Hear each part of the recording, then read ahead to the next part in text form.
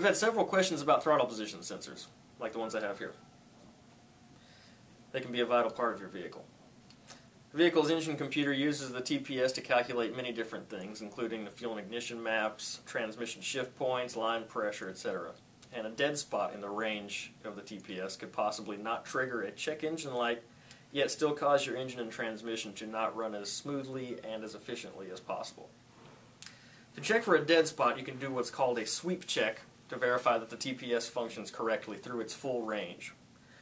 To do this, locate the two pins that show a resistance change when the throttle moves. On our example sensor here, 96 Suzuki Esteem 1.6.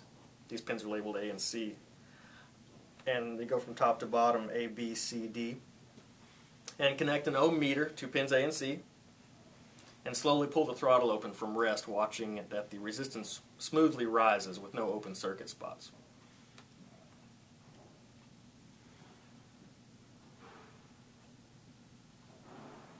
As you can see here, we have a dead spot at about 2 k ohms.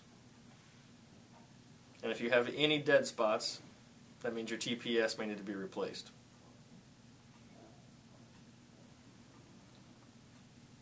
So if your vehicle isn't running quite right, do a simple sweep test to make sure your TPS is functioning correctly. You may be surprised. We're Beck, Arnley. Look for us at your local auto parts retailer.